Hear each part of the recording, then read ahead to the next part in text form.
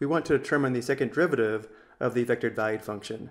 To find the second derivative, we need to find the second derivative with respect to t of both the x and y components. We begin by determining the first derivative. The derivative of 3t squared is 6t. Then we have plus the derivative of 4 cosine 2t. Notice here we need to apply the chain rule. The derivative of 4 cosine 2t is equal to 4 times negative sine 2t times the derivative of 2t, which is 2. And now for the y component, the derivative of 5t is equal to 5. And then we have minus the derivative of sine 6t, which is equal to cosine 6t times 6. Let's go ahead and simplify the first derivative.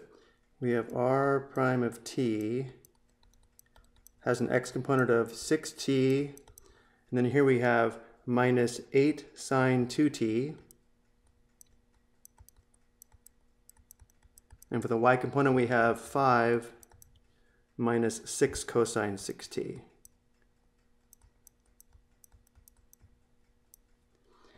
And now we need to find the second derivative, which is the derivative of the first derivative.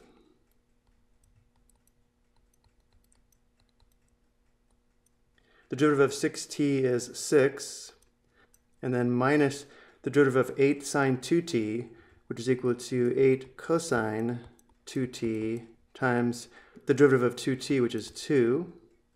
And then for the y component, the derivative of 5 is equal to 0.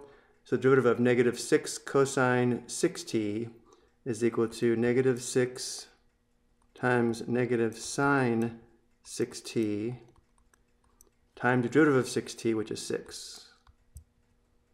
Simplifying one last time, the second derivative has an x component of 6 minus 16 cosine 2t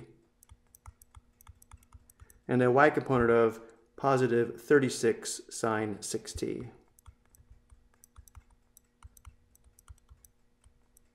I hope you found this helpful.